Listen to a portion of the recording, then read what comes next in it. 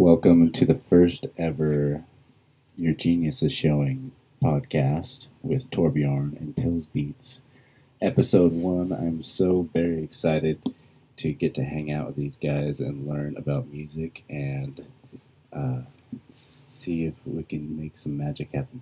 So, basically really wanted to provide a podcast that producers, music fans, music enthusiasts, artists want to tune into to gain more insight on their creation process and how we can grow together by learning. Keep learning. Got to keep learning. So we're going to get into the creation process of Torbjorn here in his Ableton 10 setup. And Tor, thanks for joining us here. Yes, hello. I'm actually embarrassed to say that my real proper production computer got left back at home, so I am running Ableton Live 9 today on my DJ laptop that I travel with. But I put this new song out just about a week ago on my good friend Bryce's label, Basshound Records. And this is a song called Man's Got Game, an original beat by me. And so I kind of wanted to deconstruct that a little bit today and talk about where my ideas came from to make this beat and kind of the concept behind the sound, and then getting into a little bit of workflow stuff and a little bit of the technical stuff, choices that I have to make in order to just keep making as much music as quickly as possible, which has kind of been a big goal of mine. See a lot of my friends doing these everyday posts or these 100-day beat challenges and stuff like that, and unfortunately, because of my work situation, I can't always commit to like an everyday type of thing, but I still wanted to just knock out a large volume of work in as short a time as possible. And this song was a product of some of the patterns that I developed from doing those kinds of exercises, which was really fun. Awesome. So stoked to have you here. Yeah, thanks for having me. So should we take a listen to the song? Yeah, let's see what you got. We'll focus on the song's almost 3 minutes long. We can get really deep into it, so maybe we'll just focus on the first half of it. And you guys can definitely find the song on Spotify or SoundCloud online if you want to listen to the whole track. But here we go. Man's Got Game.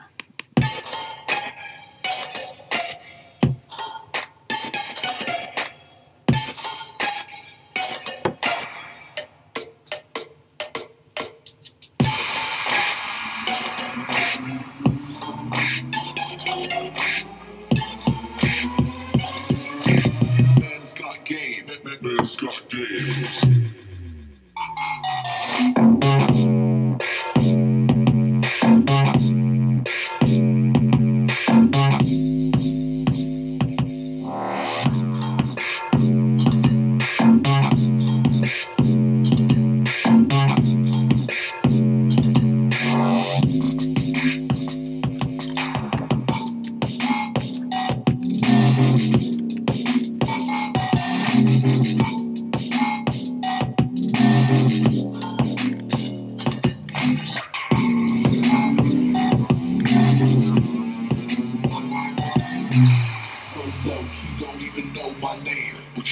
Watch out, cause your man's got game.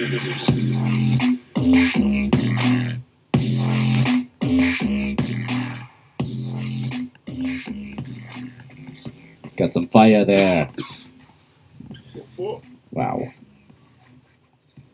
So yeah, there's a little taste of that song. Get a couple bars of the second drop on there as well. Maybe it'll entice you to go find the track online if you want to listen to the whole thing. Tor's website is beatsbytor.com. You can find all his links to all his music right there. Yes. And I definitely recommend checking it out because he's got loads of fire tracks. And 2 EPs out this week, right? Is that Had one thing? an EP and a single? Well, I had a single out. Rapture Studios released a really cool compilation called Concert Nation, like a Halloween-themed thing.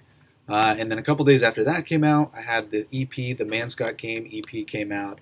And then I just hit a milestone of big round number of followers on Instagram as well. So to say thanks to everybody who follows me there, I put another free beat out. I think it was yesterday or the day before of the date that we're recording this. Nice. Yeah, so lots of new music out this fall already, and I've got more to come as well. It's been super fun to watch those roll out. Can you describe like some of the technology other than just Ableton that you use in the studio?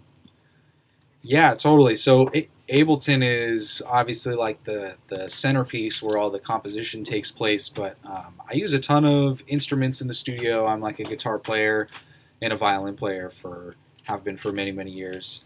And a lot of the DJ equipment I use, like the effects on the DJM 900 mixer are really high quality, and I have a tendency to like route signal out through that and distort it or use the echoes on there.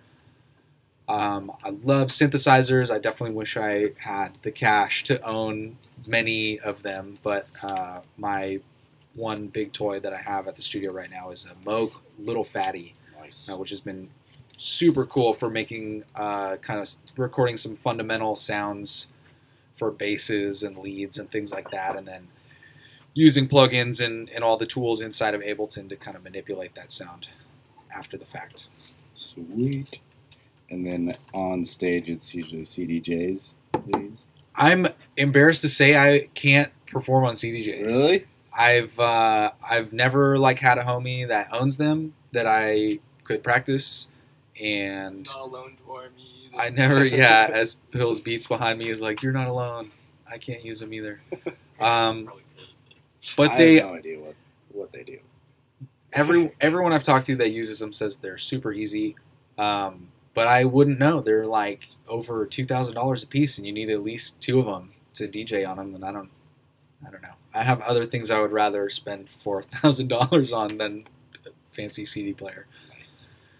But I'm using either like just a little tractor controller, a X1, and then I have control vinyl. I like to do like turntablism and a lot of like old school hip hop style DJing tricks. But then if I have to travel and I don't want to bring my own gear, or the person that is hiring me to perform isn't able to provide the gear, then I have like a little S4 tractor controller, which is super cool. It fits in my backpack, and I can take it as a carry-on on an airplane, which is great. Getting pretty beat up though. Took it to Burning Man last year and played like 6 or 7 sets with it, and it's about time to get a new one of those. Anyways, I digress. So let's check out this song you got here. So I've popped open the Ableton session here. I've got everything stemmed out and pretty organized. This is like for people that do remixes of my songs. Sigra did a remix of this track on the EP. This is the kind of the pack that you would get. Everything labeled in a big group of like bass instruments. You can see we've layered some multiple kicks in here, a bunch of different snares, a bunch of different clap sounds on top of that. We've got some percussion stuff. This is actually one of the rare tracks that I've done that still has a hi-hat in it.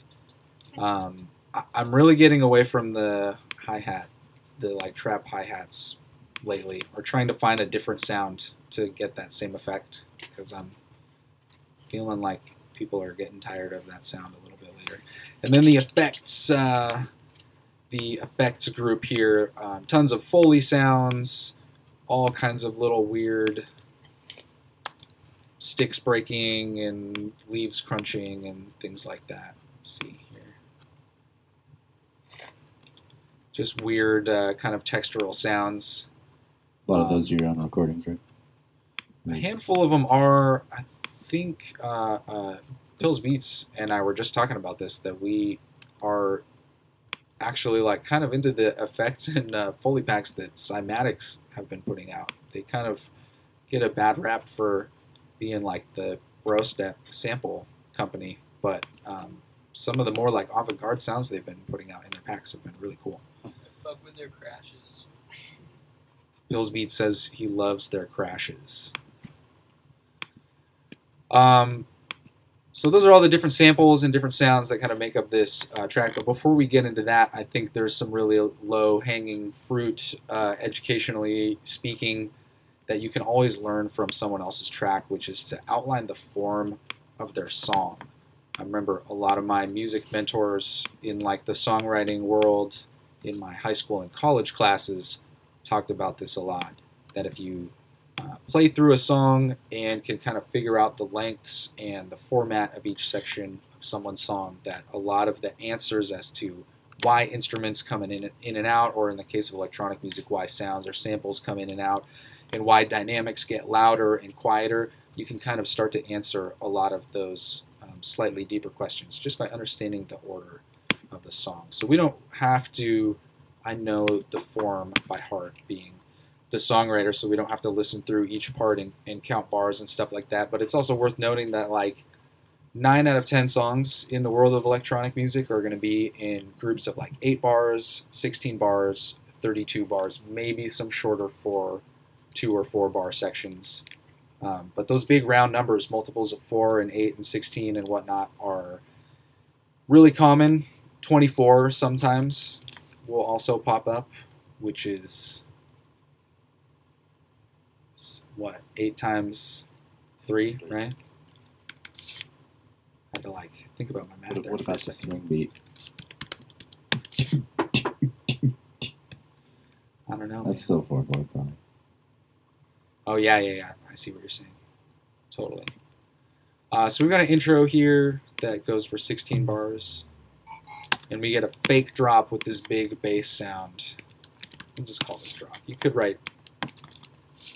in here and be like, press the wrong button.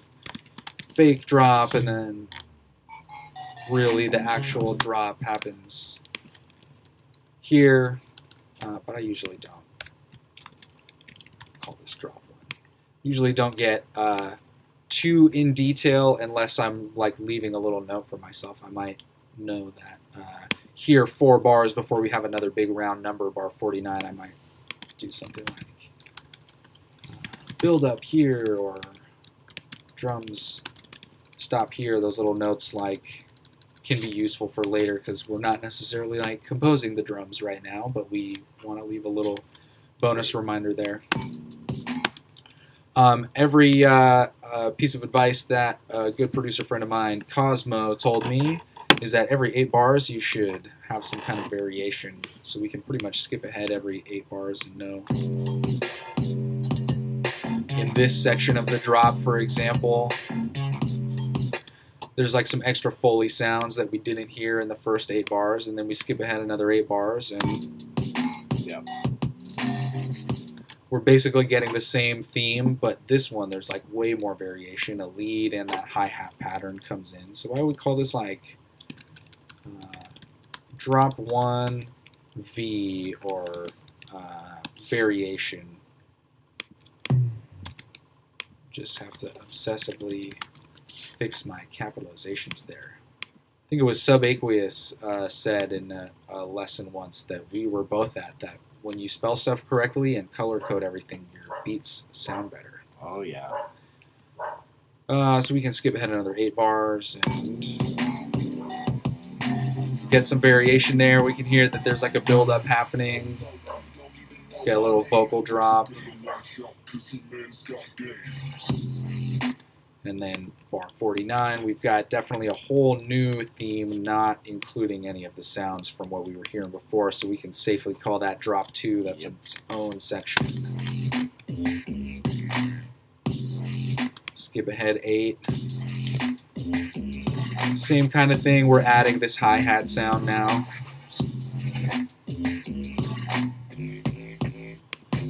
And we're getting our big variation. Kind of like watching you fill out a Mad Libs. Yeah, totally. insert a verb here. Insert wobble. And then you can hear that we were getting the same build-up thing happening here in the second half of the drop 2 variation that we were getting in the second half of the drop 1 variation. So a lot of the same like parts of the form of the song. Like this is this build-up thing that's happening here. I would like consider a dynamic change, a change in volume or intensity. We're kind of getting some of that same ebb and flow as these things are repeating. Get another fake drop, and then we're basically hearing this kind of drop 1 variation 2. So by fake drop, are you meaning like a transition or like pre-drop? Really, really good question. So as I was saying before, you kind of expect that on these big round numbers, these 1, 17, 33, 49, these are kind of when you're expecting like the new theme of like, or a big musical change to be happening at that bar number. And so by 2 times in the song having a build up and having a big change happen on this downbeat, and then again here having another build up, and you're expecting would be following the same pattern, another big change happening, some like loud dynamic sound, we actually kind of create this deceptive dynamic that it's building up and up and up, and then you don't get that big dynamic hit. You get a very low dynamic followed by a high dynamic, which seems now even more intense because the sound that came before it was so low energy, so low key. Let's take a listen to it. Okay.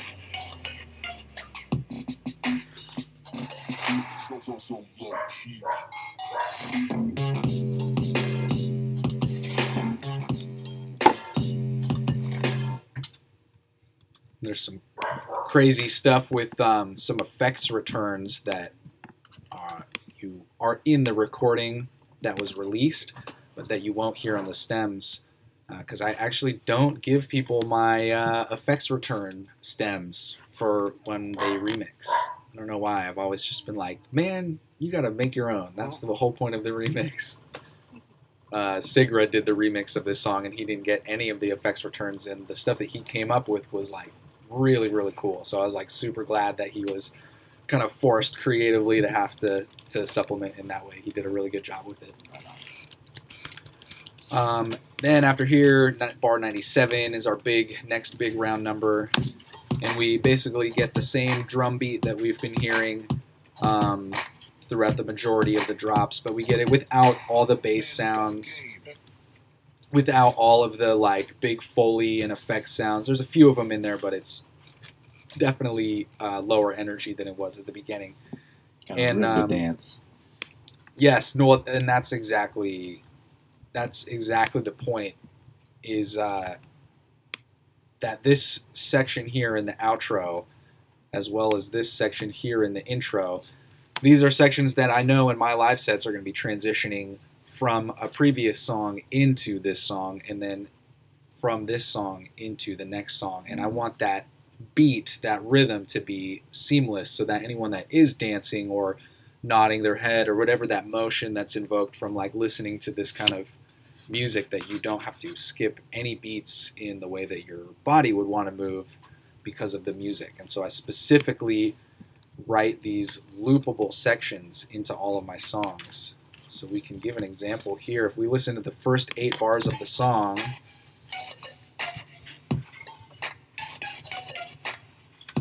it'll loop over seamlessly for as long as I let it play.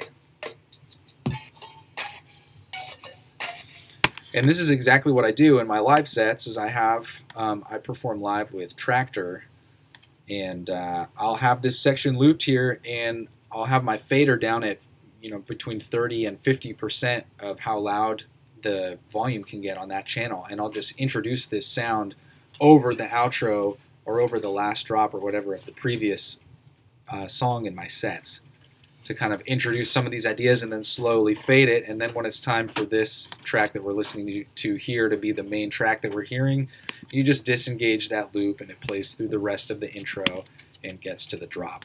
And same thing in the outro. Usually the first 8 bars of the outros of my songs do that same thing. So I've set this on a loop now.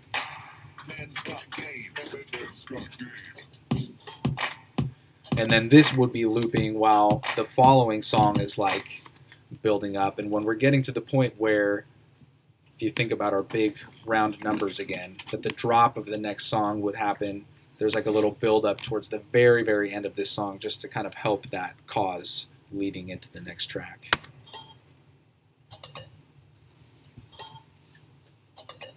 So do you often shift, how much in tempo do you often shift during a live set? My sets go all over the place. I'm in 160 to 180 BPM a lot. That seems to just kind of be what's popular with my crowds these days. But I've been really getting into a lot of beats down in the 110 to 130 range.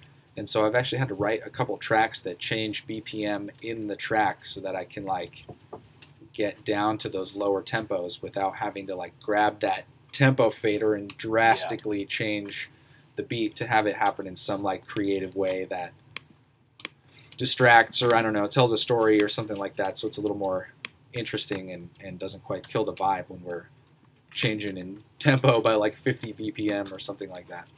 That's a pretty big jump.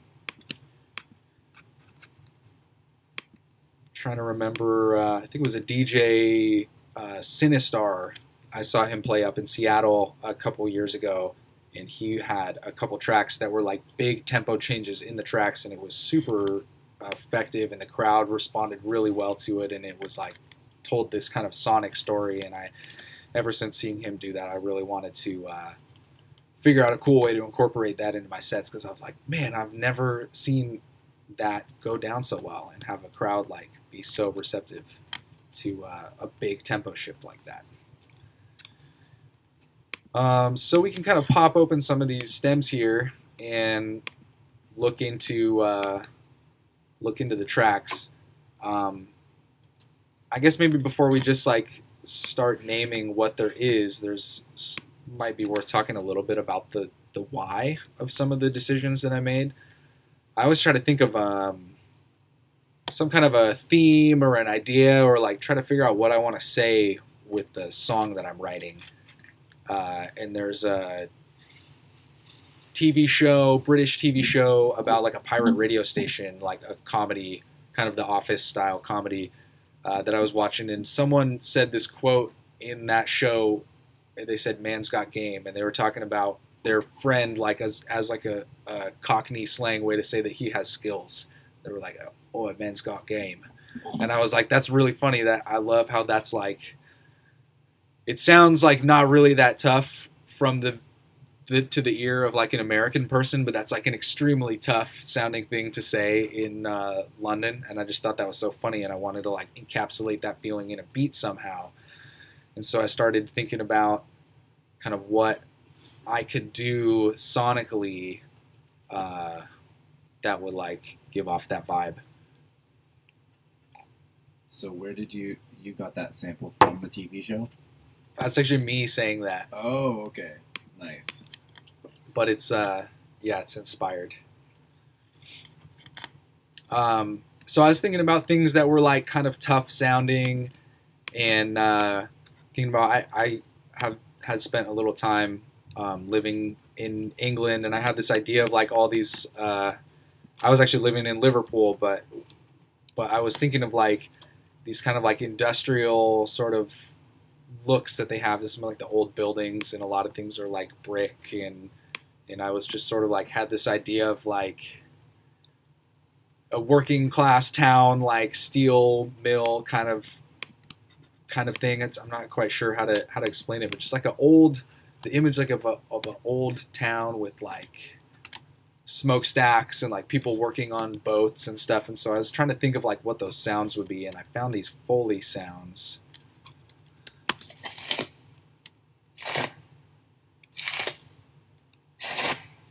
See if I can find there's a couple other really good ones that are in this song.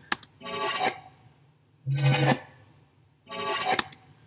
think they might be in the percussion group, actually. Yeah.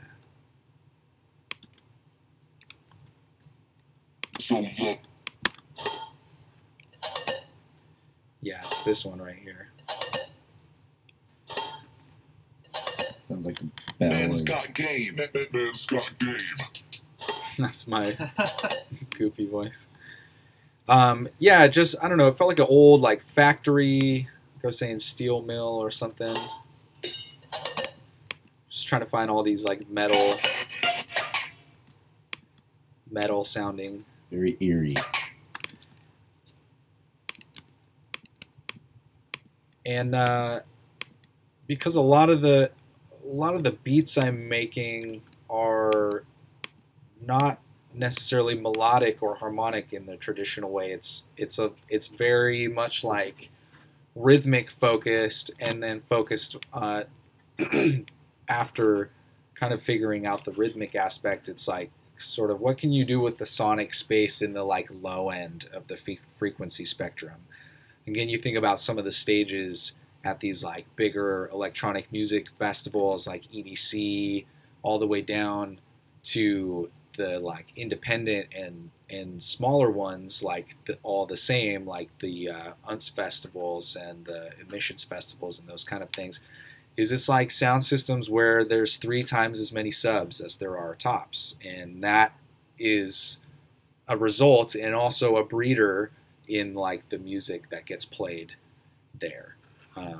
So a big part of the like soundscape that I try to pay a lot of attention to is in that like sub 100 hertz range, even like sub 40 hertz range.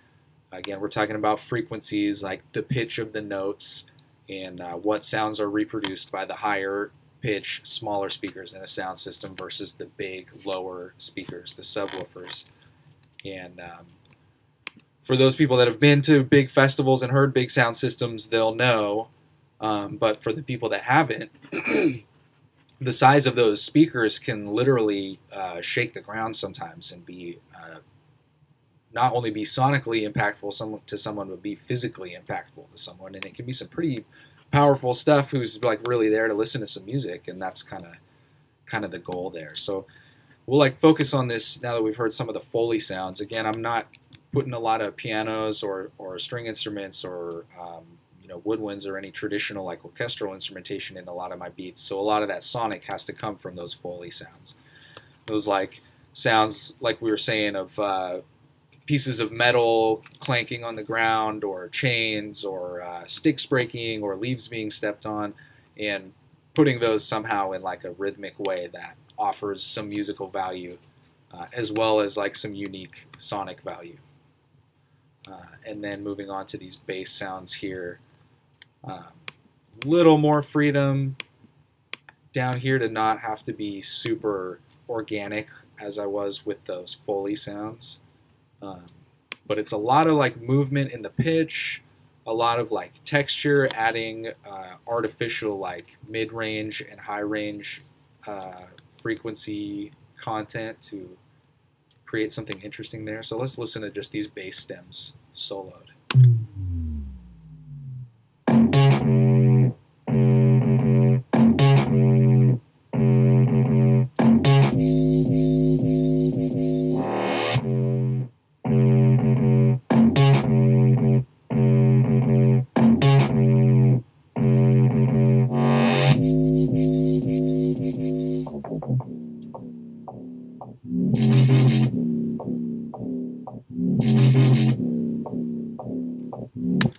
So it's interesting, a lot of that stuff doesn't necessarily sound like it makes musical sense on its own, but once you add the kicks and the snares in there, let's hear the context of that rhythmically.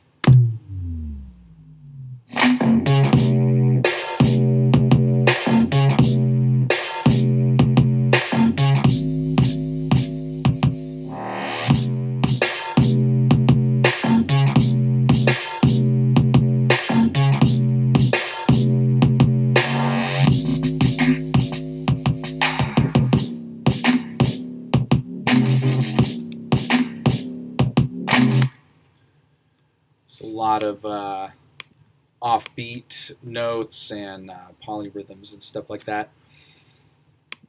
A lot of these sounds are started as sine waves. I just have the stems here, so I don't have all of the like device view to show what plugins and stuff I was using, but a lot of saturation of really low pitch sine waves to add that kind of like mid-range texture. A lot of on Ableton using the overdrive and the erosion audio effects to add a lot of high frequency content that is not necessarily there in the first place. That's a great example of a sound that uses that little fill there as well. And Soundtoys Decapitator I'm using on to add that high frequency content to basses a lot. So we talked about kind of the rhythmic aspect that you get from the kick and the snare as well, which is like really adds a lot of context to the rhythm of that bass stuff, which is playing some weird polyrhythm things and strange rhythms. I love the idea of thinking about the lower frequencies first in the songwriting, and it makes me think about the progression of being at Adventure Club at 2011 and how everything progressed up to, and now we've spent some more time in huge sound systems and what you can do with those sub frequencies and like it takes you back to that not drop and that teasing of rhythmic, because you're surrounding the people in the bass and feeling that oscillation. I can really feel how those bass frequencies hit people like energetically differently in their bodies, and where you would be in the crowd and adding the Foley on top and just creating the whole atmosphere. I'm all about it. I love it. Yeah, it's really when you first experience it, it's pretty powerful stuff. Like the sound of something that is literally vibrating your entire body. You can like feel all those note changes in your gut from the sub. And yeah, it's funny that you mentioned like Adventure Club. I think this is another thing that my buddy Cosmo had told me, but we were talking about seeing this pattern in music, like that emphasizes the high frequencies versus emphasizing the low frequencies, and some of the first big hits in dubstep, for example, were like very lo-fi sounding, and it just really focused on movement in the low frequencies. And then the further along the genre progressed, more people were like adding more and more sounds to all of this. It was getting brighter and bigger and more epic sounding. And then as we kind of moved past the dubstep thing and kind of like trap sounds were sort of taking over some of the festival main stages, like all of a sudden we got back to the idea of like just a few sounds and a really big, clean 808 bass sound. And then that was really, and then more people kept interjecting, and it got, the bubble grew and grew and grew and burst. And now we're hearing all these like lo-fi subgenres again, the halftime thing and the wave thing, and even some of the lo-fi hip-hop beats and the like funk beats as well. I don't know how much of a SoundCloud geek you are, but all these new terms keep creeping up as people get tired of the old styles. Lo-fi hip-hop, bro? Got that lo-fi hip-hop, bro? I do watch that YouTube channel all the time when I'm cooking. All right, so the drum pattern in here, the kick and snare, I always think of like the kick and snare kind of being the bread and butter of what determines the genre of music that you're playing. The three, I break it up into like three categories. You've got the tempo of the song being the broadest. Obviously, the drum beat that you're playing has to adhere to the tempo of the song, and so that plays the same type of break beat played at 125 beats per minute might be considered breaks, but if you play it at 85 or 170 BPM, all of a sudden it becomes a drum and bass drum beat, right? So that tempo can contextualize a lot of things about genre. The second category is like the timbre, which refers to like the actual quality of the sound, like what type of snare is it? Does it sound like it came from an 80s drum machine? Does it sound like an actual snare drum played by a human being on a drum kit? Is it some like weird experimental type sound, like you're banging on a trash can and like resampling that as a snare drum? That's kind of like another big thing that adds context to it. And then of course the third thing is like the actual notes that it plays, like the rhythmic pattern. And so for this beat, it was like this. I would call this type of music, roughly, I would call this type of music halftime. Kind of a term coined in the UK by some of the like drum and bass guys that started taking a lot of that same sensibility and started making like hip hop beats. And they were taking their 175 BPM, or I'm sorry, their 170 BPM drum beats, and were like basically playing them at 85 BPM, playing them at halftime, and it sounded like old school hip hop. And so if we just solo the kick and the snare and the clap, that's kind of the sound that I was going for, with the note pattern, with the tempo of the song 168, which would be 84 BPM, I think, depending on how you grid it. You can double or half the tempo when you start writing a song, and it sounds the same. It just depends on how you can't do it after you write a song. It will sound very, very different. But it just depends on where you like to see those grid numbers. And for me, I don't know, the way my brain works, I like to work between 100 and 200 BPM. Usually makes the most sense to me.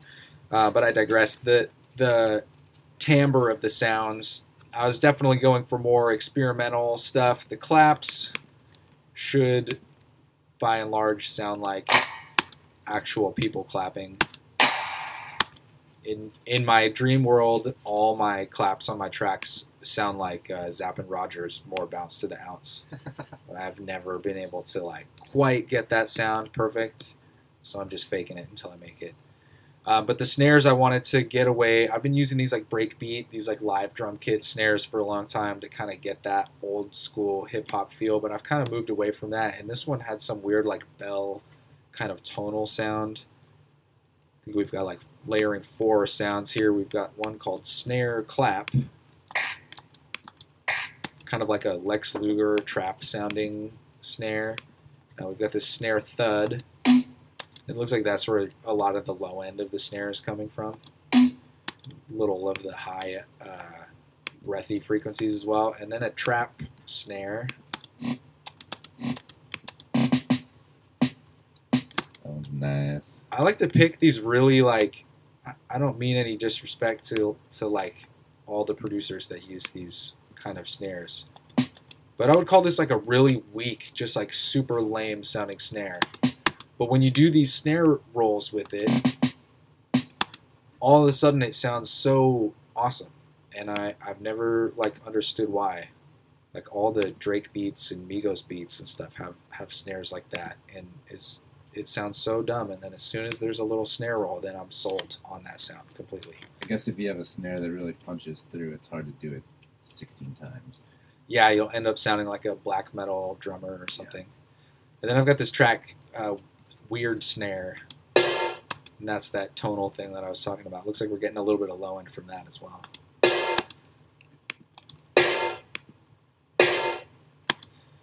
So yeah, was just trying to do something different. Again, this kind of weird snare thing was sort of like trash can metal, like oil drum sounding to my ears, and it kind of fit with the weird sort of like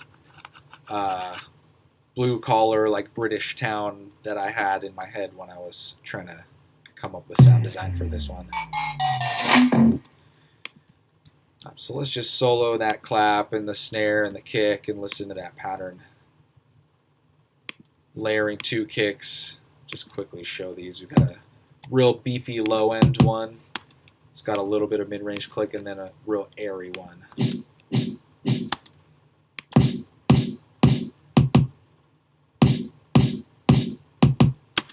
It's really cool to switch up the dynamic of your drums to layer sounds like that and then have them layered on some notes and have them not layered on other notes. Variation is key. So yeah, let's listen to all those together.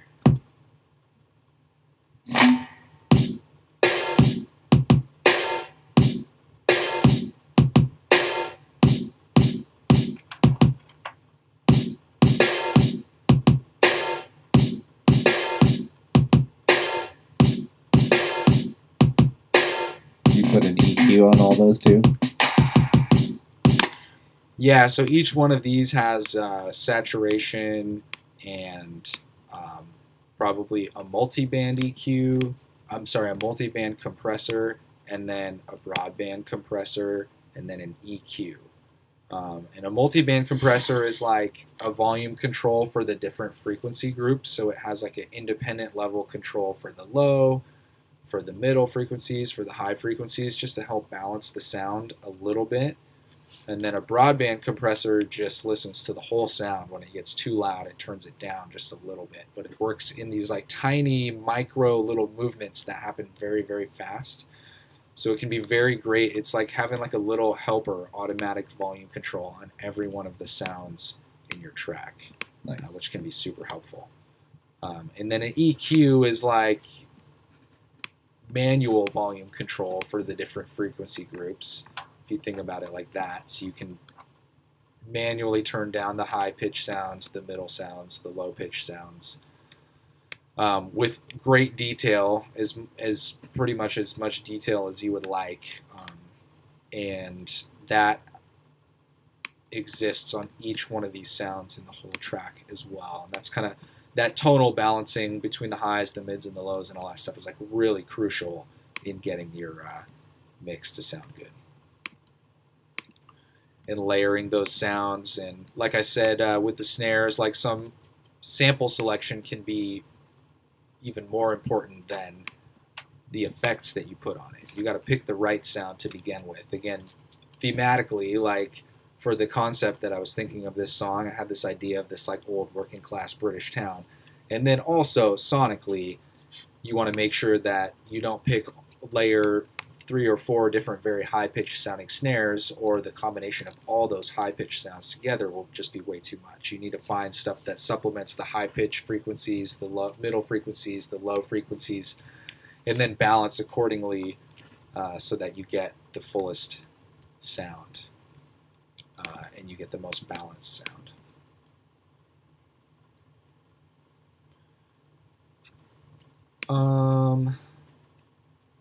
And yeah, a lot of I've kind of just picked sounds that I liked based on those things, sonic choices and thematic choices and like conceptual choices. And then the order in which I put them really comes down to back to that form that we talked about at the very beginning. Knowing that every 8 bars, I'm going to need to add some kind of variation. And so I kind of like, if you think of it like a palette, like a painter, I kind of just put all these different sounds on my palette and then go in order of the song. A lot of times I'll start writing the first drop, and once I've got that first drop, then I'll go back and write the intro. And then some of the ideas usually that are happening in the intro then get reintroduced in this variation of the drop. And so ultimately it's like an A, B, A, B, A, B, A kind of form in a lot of my songs, where it's like patterns that are happening every 8 bars that then you zoom out and grab 32 bars of that, and we have 4 different 8-bar sections within those 32 bars, if you want to think about it like that.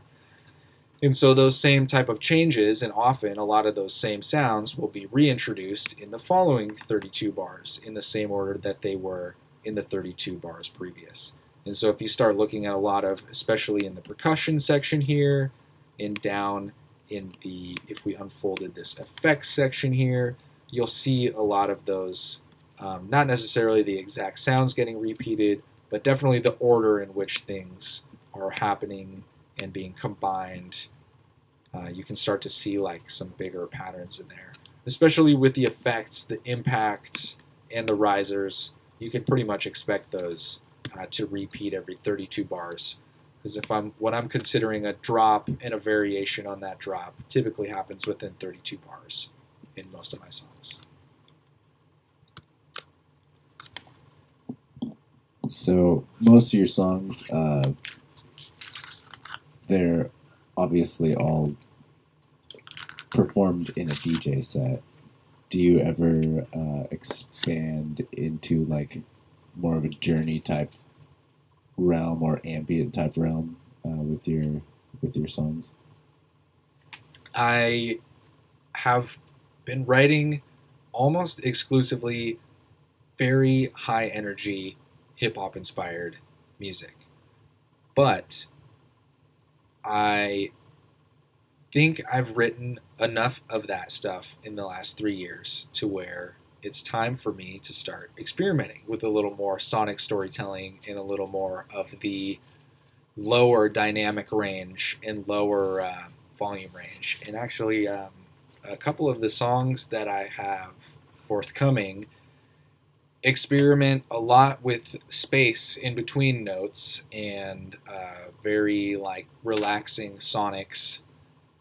And one of the songs that I actually just released is probably more in that direction than anything I've put out ever. Nice. And yeah, it was actually, are you familiar with Zoo? ZHU? No, I'm not. Zoo is a real popular, like very mainstream artist, songwriter. Was the person that wrote that song, Faded? Baby, I'm waiting. Yeah, exactly. Really, really super successful song. Really, really catchy chorus. He and his guitar player and saxophone player played a gig in Seattle a couple weeks ago that I caught, and I was so inspired by their set, how the like really low energy, very soft sounds, and often a lot of the silence was used in like such a suspenseful way. I was like, had been to all these like high energy concerts where it's just like drop after drop after drop, and the sound design is so awesome and the beats are so cool, and it's just like noise and like stimuli constantly, that seeing the like inverse or the other side of the spectrum of that at that Zoo concert, I was like, man, there's a lot of power in silence, and I really have been feeling very motivated to explore that recently.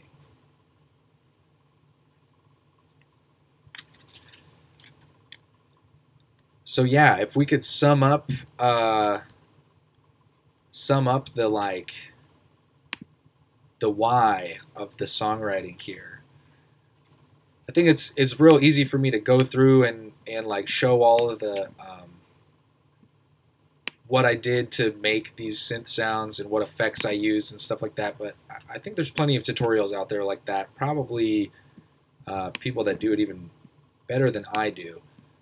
But I think the like why and the thematic and the kind of like conceptual side of my songwriting would be something that might be unique here, that someone might take something away from. So if I had to wrap it all up, I would say know your song form, or have an idea of what your song form could be before you really start digging too much into it. And I know there's a lot of people out there that like to sketch and just start writing the first thing that comes to mind, and that's great, but once you start to get an idea down on paper, start to think about what part of the song are you writing right now. Is it an intro? Is it like a breakdown, bridge kind of interlude thing? Or is it a chorus? Is it a verse? Is it a drop? Like, what can you call that? So you can start to kind of map out, is there going to be something that comes before this? Is there going to be something that comes after this? Are those things going to be louder or quieter than what I'm writing right now? And kind of coming up with some of those like big picture things first can really help you avoid writer's block and kind of getting in a rut. And then the other thing is, like, if you can have a picture in your head, you can have a movie in your head, like I did with this song, the like notion of the overconfident British person in a working class town. I don't know that that's necessarily like what the listener will hear when they hear this beat, but it definitely was something that quickly helped me create a set of rules and like a direction for what sounds I would want to include and what things I might not want to include in this beat. That was super helpful. And then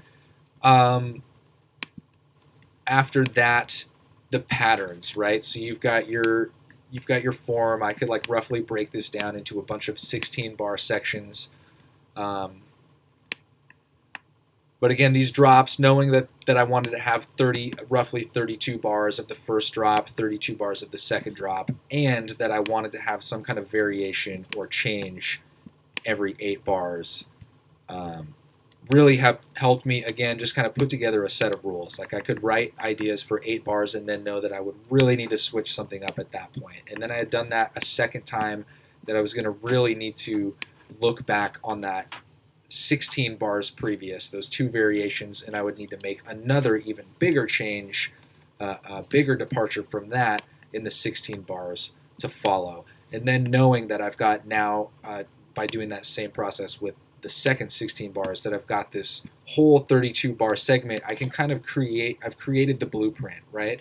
So I'm not necessarily going to repeat the same sounds in the second drop. I'm probably, well, obviously in this song I've used a whole different set of bass sounds, but the order in which, like where we have a build up, where we're having little drum breaks and stuff like that, I can kind of just pull from this same blueprint here in the first drop. And then if you wanted to, this ended up being primarily like a 2-drop song, but a lot of songs go into a 3rd drop here, and then again you can just follow that same blueprint.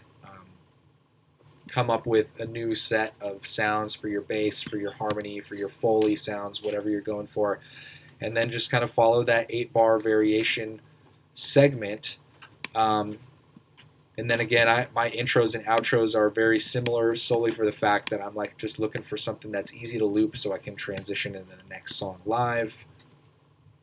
If I'm only doing a 2-drop song, a lot of times I will reprise back to that first drop just for 16 bars at the end, just to add like a little extra callback so it's not all constantly new ideas that are not repeating.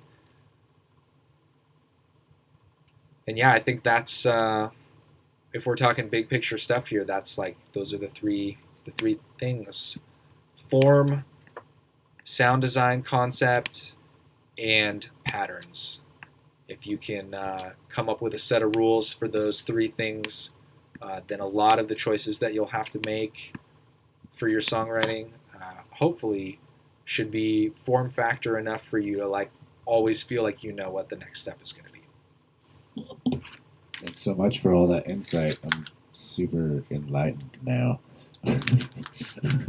I'm excited to hear what you got next. We get to go to a birthday party this evening with Torbjorn and Pilz Beats, and a huge lineup of IMC's birthday. He's having Kaji, and I need a list in front of me. But there's so many people on the lineup, and a lot of them I had not heard before getting booked to play this, but when I followed up on everyone's SoundCloud, I genuinely, every artist was like, okay, I think I could like really get into this. This is really cool.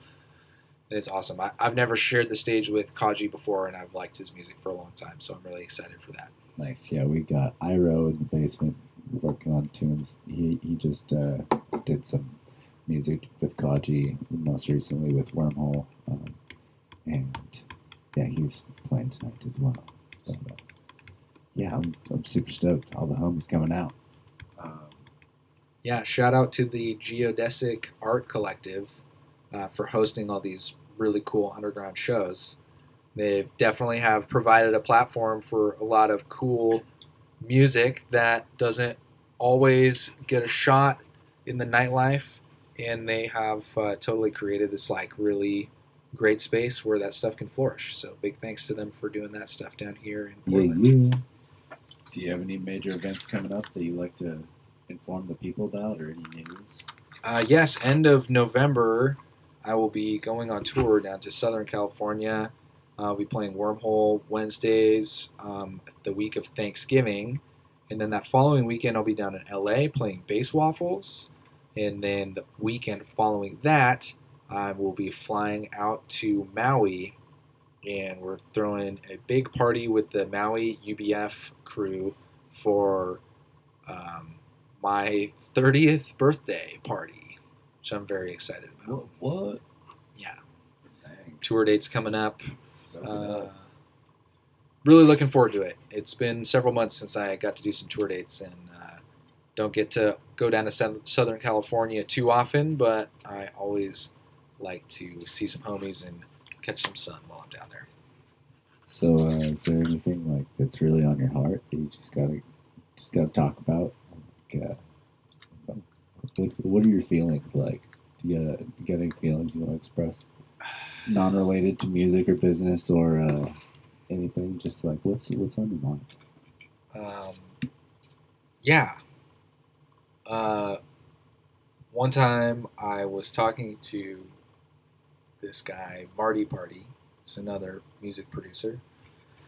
And he said he had a couple drinks and was kind of being more friendly than you might expect a sober person to be.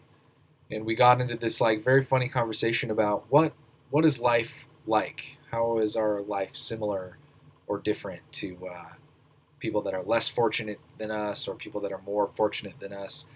And he said something really profound, which I thought was very funny at the time. And then listening back, I was like, man, he might really be onto something, which is that life is just like a sine wave, like your little circular looking sine wave thing. And if you know anything about sine waves, it's that to create a frequency, the higher the highs go, the lower the lows have to go.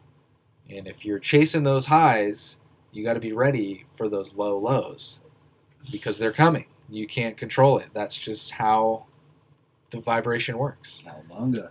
And so he was saying, he's like, looking up to all these like major players in business and in politics and in the music industry and whatever, is they have these high lows, but they have these high highs that we get to see, but we never get to see how hard their lows are. And he was like, I bet for all these famous and rich and super successful people, he's like, I bet those lows hurt really bad, man. I bet it's like really painful and hard to deal with.